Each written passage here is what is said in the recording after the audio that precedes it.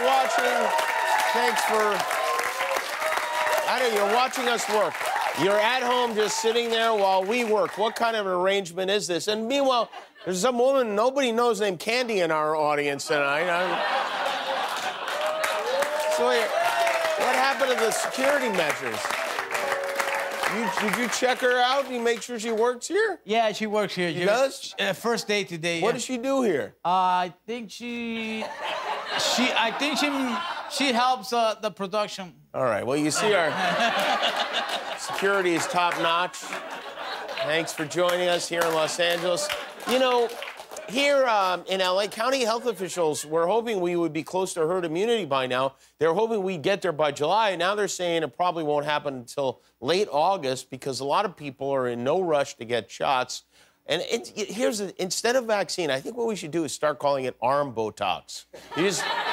That should be the rule. If you don't get the vaccine, you aren't allowed to get tattooed or your lips plumped, okay?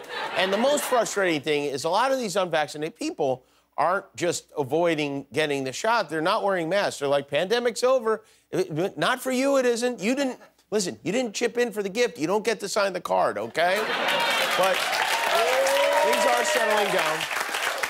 Slowly, we have begun the process of reigniting our social lives. And it isn't easy because, like, where do you start? Who do you start with? Who do you see first? It's tough. So we came up with a COVID-style priority plan to help. And so first, and also last, we have the red tier. The red tier, these are people you did not communicate with at all during the pandemic. They never texted to say, you okay, or sup. They didn't drop off a loaf of bread.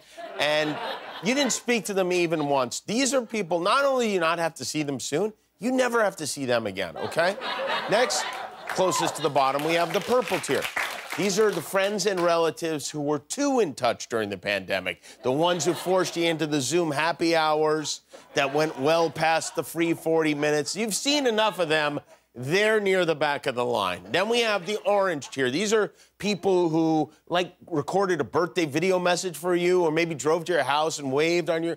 Maybe they dropped off a pie. They get a priority slot. And finally, the top tier is the yellow tier. This is anyone who, over the course of the pandemic, used the bathroom in your house, okay? That's how we're gonna judge it.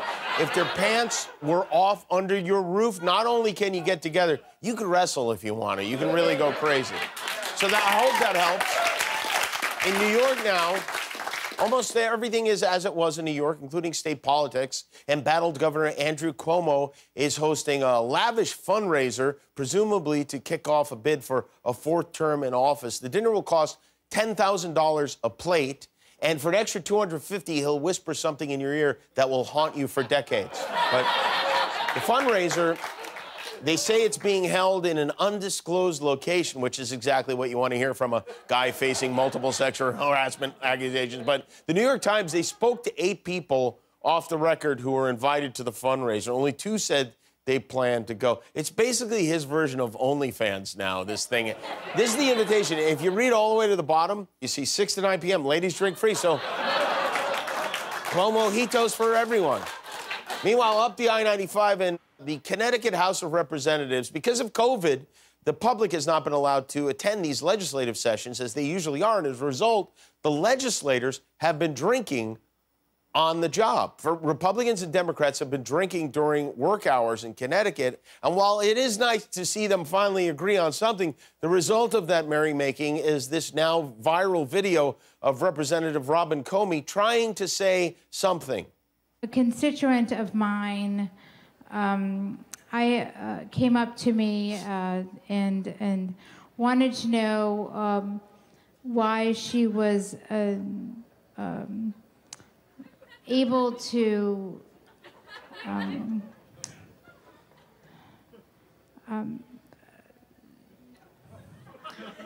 excuse me. I had to tell her that that she was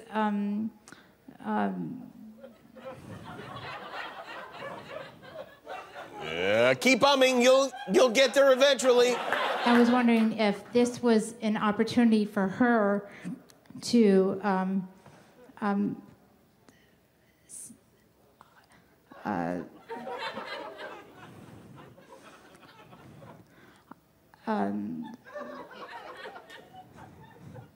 opportunity for her to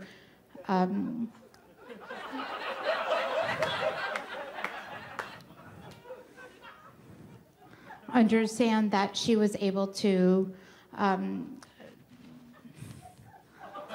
It's so close. It was like she's trying to order off the Wendy's drive-thru menu at 3 a.m. She issued a formal apology afterwards. She said several factors led to this episode, including anxiety, exhaustion, too much wine at dinner, and living in Connecticut also. And, of course, everyone scoured her social media. Turns out she's got quite the drunk history. In April, she celebrated National Beer Day, Go Compañeros, and in September, she tweeted, "I did not buy enough wine for this news." Well, I don't know what the news was, but it seems like you did buy enough wine. Guillermo, can you imagine a person drinking on the job? No way, no. It's not acceptable. It's really unthinkable. In North Korea, Kim Jong Un has appointed a number two to serve as his second in command. I'm not a historian, but do countries usually have an assistant dictator? A lot of people expected that his sister would get the job, but that was not to be. North Korean state media released a video of the new number two today. Oh,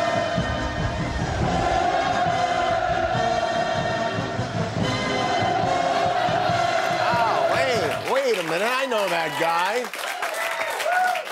I guess he was looking for a healthier work environment after Trump.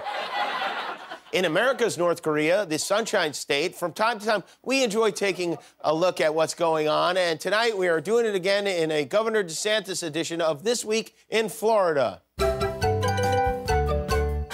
am proud to be here today in the Everglades as we kick off registration for the 2021 Python Challenge. Participants who remove the most pythons and who capture the longest pythons will receive prizes.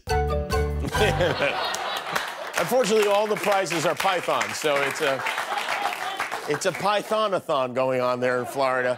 We have a good show here tonight. Michael Che and Cillian Murphy are with us, and also, I'm excited about the band we have on this show tonight. It's a group of young girls who caught the attention of the world last month with a song that they wrote and performed in the LA Public Library, which is pretty punk rock in and of itself, and their music is too. They're backstage right now. I wanted to say hello to them. This is the Linda Lindas. Hi, Linda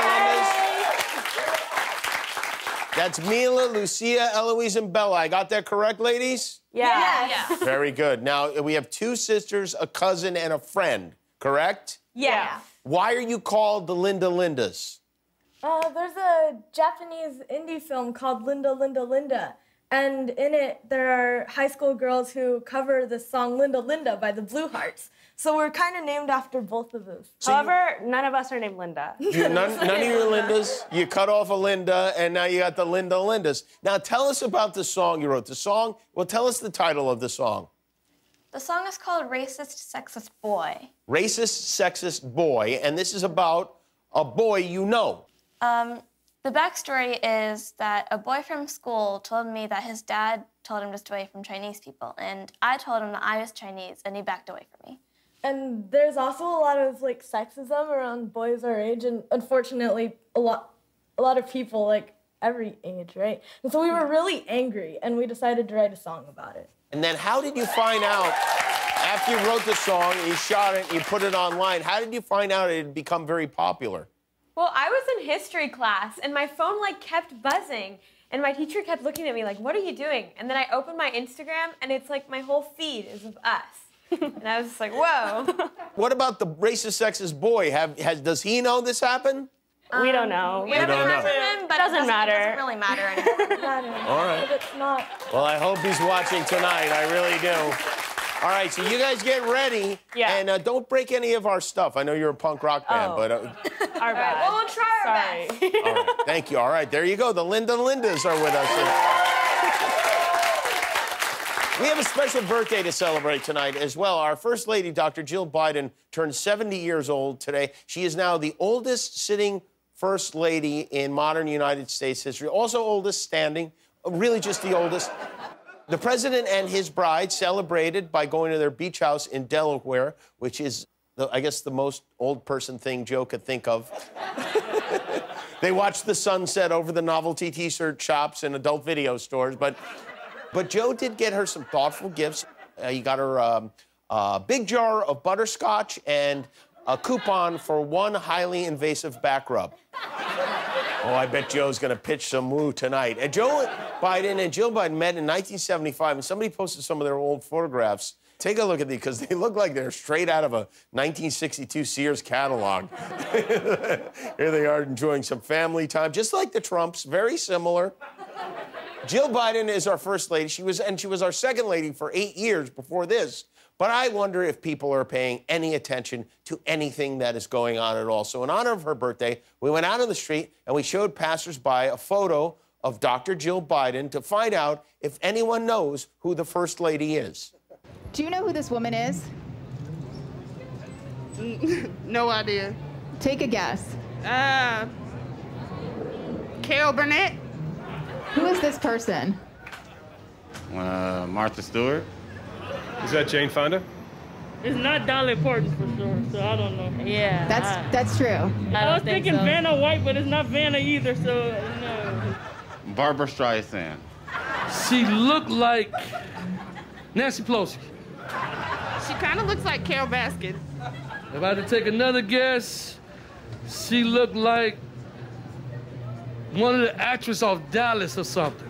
I think she has a cooking show with like a rapper. Is that her? She looks like somebody in government. Do you have a guess as to who? Donna Fairfield. Who do you think she's married to? John Kerry, when he was alive. Okay, what if we show you a picture of her and her husband? Maybe that'll help. Okay. He looks familiar. Do you know who that is? What if we show you a picture of her and her husband? Maybe that'll help. Is that Hillary? What job do you think he has? I want to say maybe like something having to do with the government, but like really up there, like right. Helping the government. Like how far up there do you think he is? Like almost close to like presidential government, like in the building. Right. But I have no idea. What does she look like her name would be? Lisa, Mary. No. Krista. Christine. Maybe Emily, Barbara, Kathy. If I had to guess, she looked like a Gloria. Happy 57th birthday, Jane. Gloria Biden, happy birthday from Terrell Randall, Chicago. Happy 63rd birthday, Donna. Hope it's a good one. Happy birthday, Jennifer Biden. We wish you the best. Thank you. Well, you know what? It's the thought that counts. And Hi, I'm Jimmy Kimmel. If you want to see all our latest videos, click the subscribe button. And if you don't, click anyway and close your eyes when they come on.